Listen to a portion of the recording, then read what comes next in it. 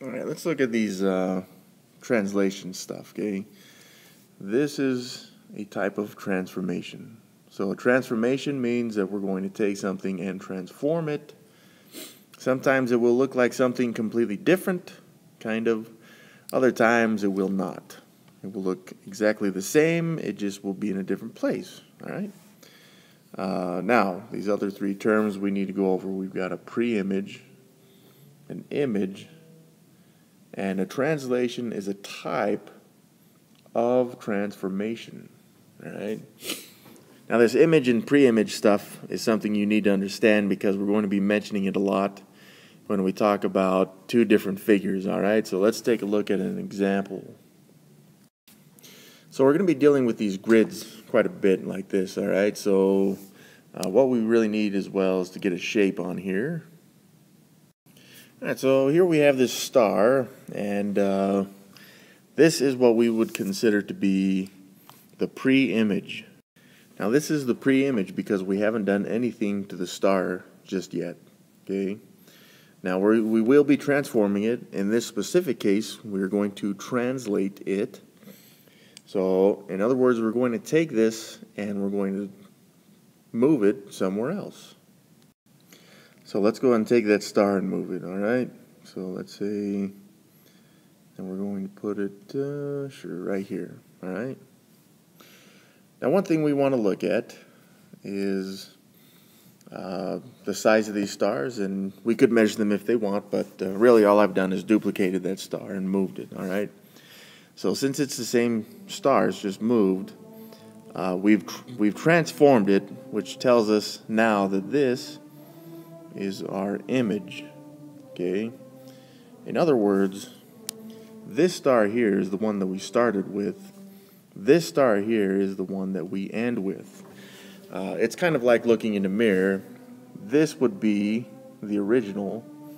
This would be the reflection of the original in the mirror, okay? It's an image in the mirror that you see when you look into the mirror. So this is the image.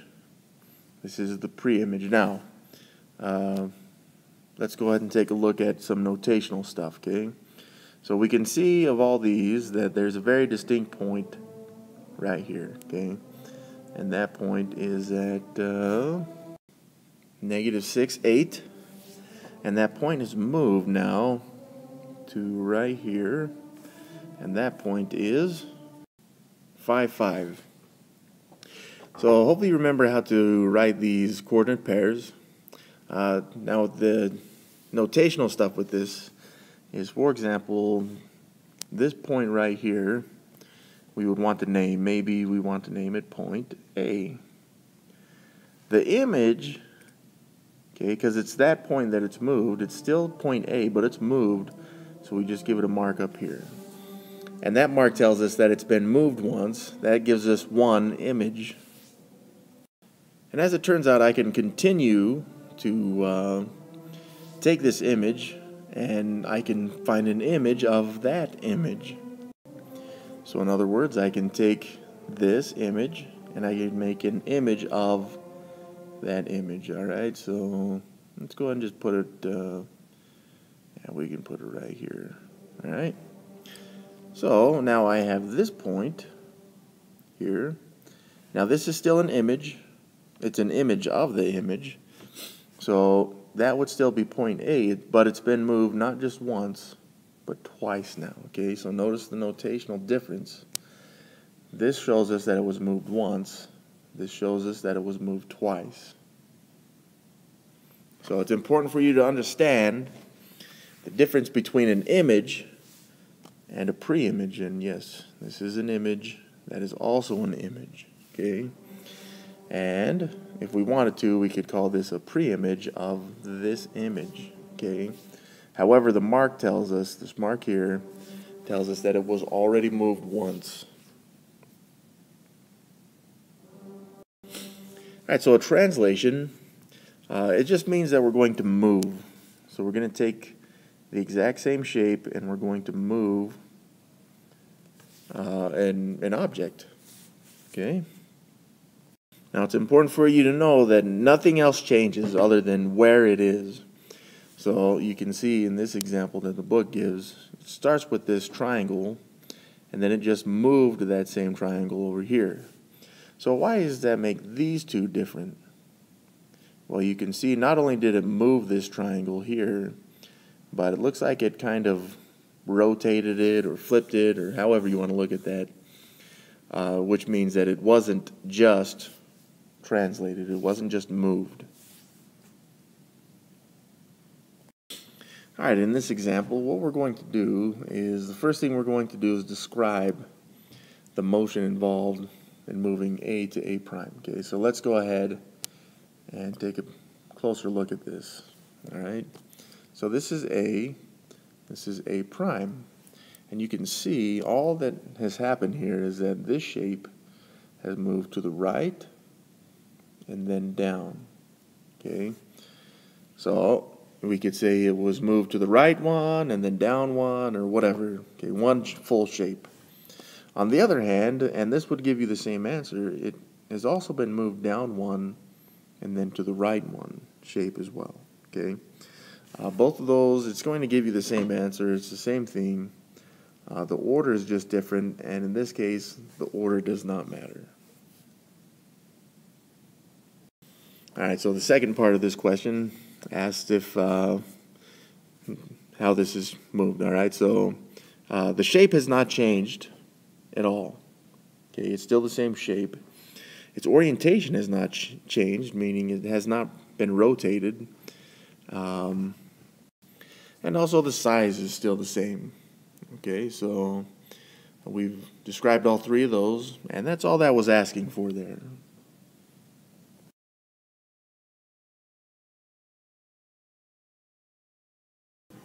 Alright, so translation in the coordinate plane. Alright, so it's important for you to realize that the lines in this really don't make a huge difference.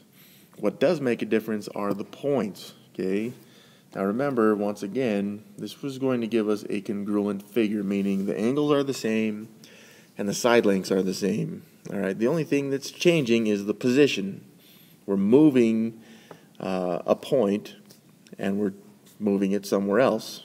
Alright, as you can see in this example, it starts with this point A, then it moves it to A prime, so it's been translated down and then to the left as well.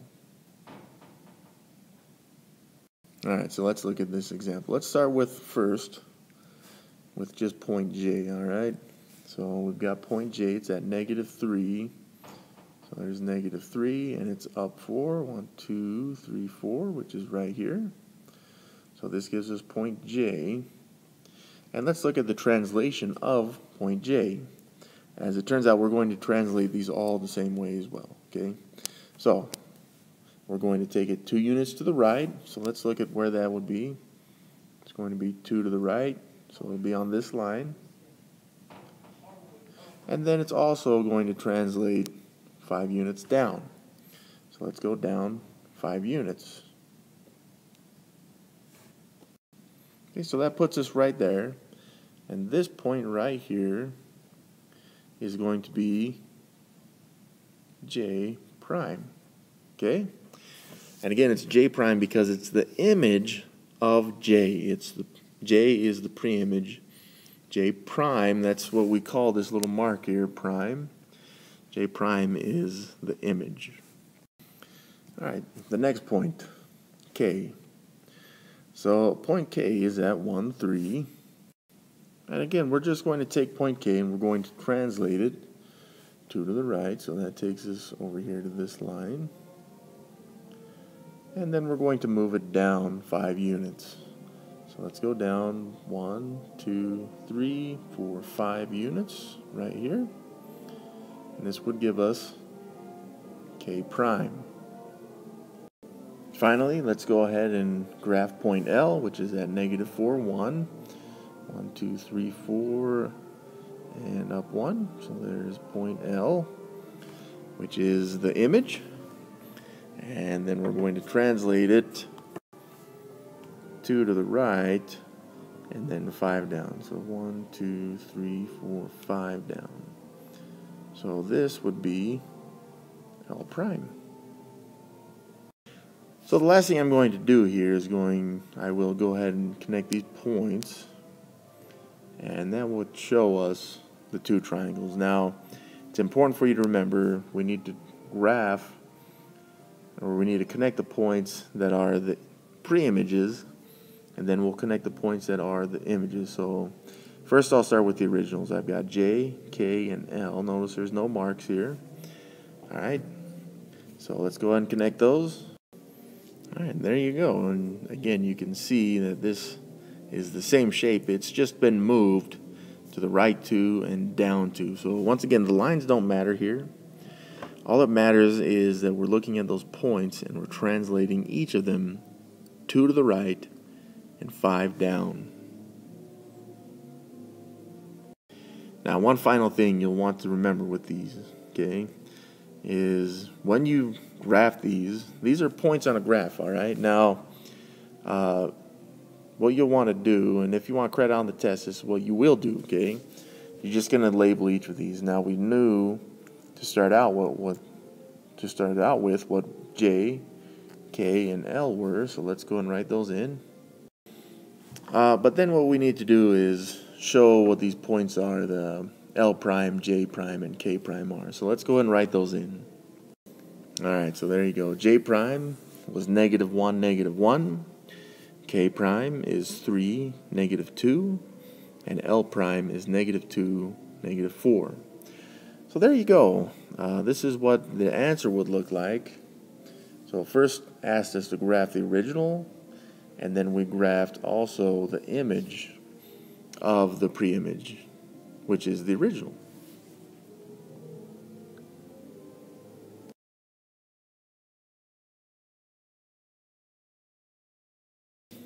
Alright, go ahead and take a few seconds and give this one a shot, and then we'll go over it.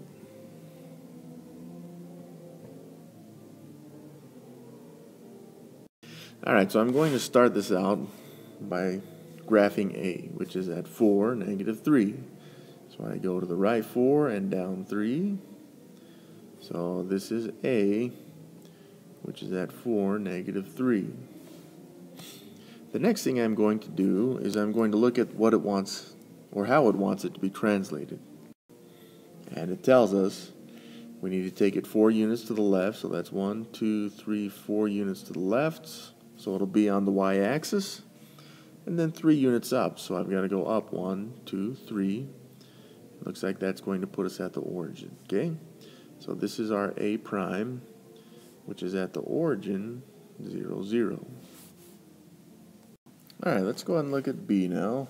B is at 0, 2. So 0 to the right or left, we'll go up 2. So this is our B point. All right, and it's at 0, 2. And it's going to translate 4 to the left, so 1, 2, 3, 4 to the left, and 3 units up, 1, 2, 3. So this will be our B prime, which is the coordinate pair. Looks like it's -4 and 1, 2, 3, 4, 5. 5. Okay. All right, point C is at 5, 1, which is right here. So we've got point C at 5, 1. And it's going to translate 4 to the left, 1, 2, 3, 4, and 3 up, 1, 2, 3. So this is the image of C, which is C prime at 1 and 4. So now that I've got these points labeled, and I can see the difference between each point, all I need to do is connect the pre-image points to the other pre-image points and the image points to themselves as well. So let's go ahead and do that. We'll start with these two, then we'll connect these two, and finally these two. Okay, so there's our pre-image, and then I'm just going to connect the other ones. Okay, so here's A prime to B prime, and here's A prime to C prime, and also we'll connect C prime to B prime, okay? And there you go. You can see that those two triangles, they are the same triangle. It's just that they're moved. We have that pre-image triangle, and we've moved it into that image triangle. Also, and it does say this, we've written the coordinates of the image, okay? And also the pre-image.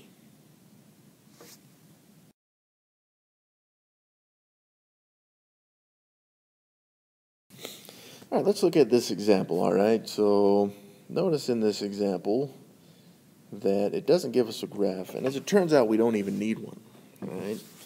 Let's look at how this works, and some of you may have noticed this already. If we translated 2 to the left, all we're doing is taking each x value, and we're, in this case, since it's 2 to the left, we would move it back 2.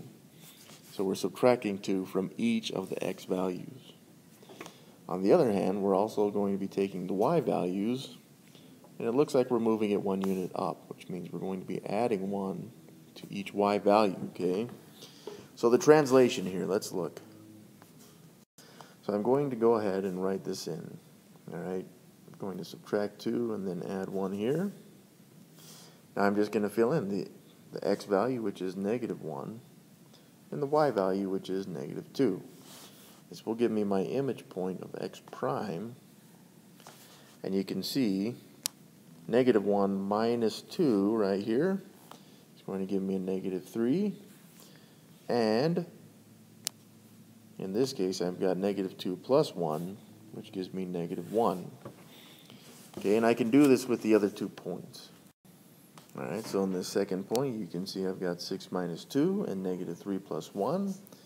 And that will give me y prime, which would be 4 and -2. And this next point will be z prime.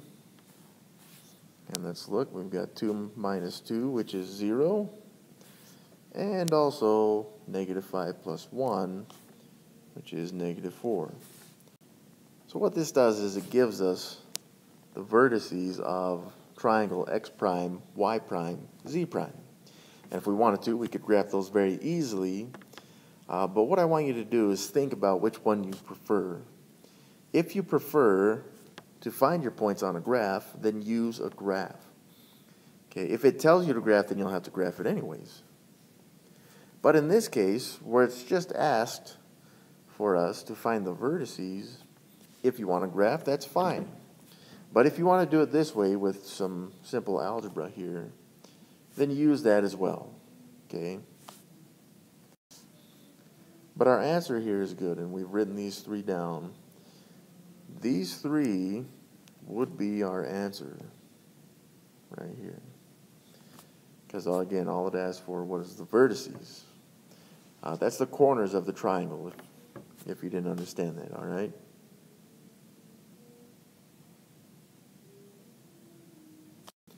Just real quick, this is something you're going to want to understand. It's this right here, okay? This is what we call translation notation. This is going to come up in some of the other questions, okay? It's going to want you to show, using translation notation, how you got your answer. And we'll look at one of those examples.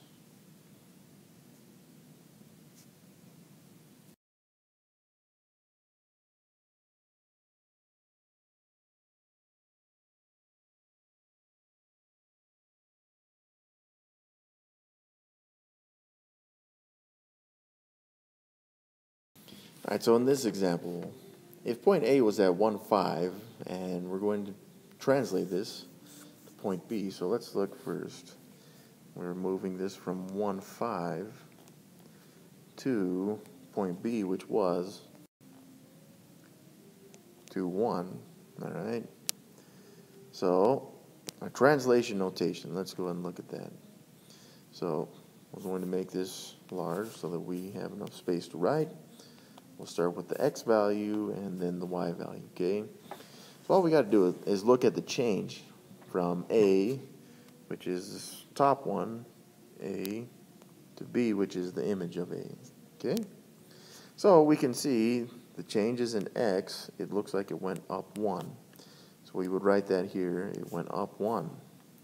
From 5 to 1, however, it went down 4, so we would write that number right here.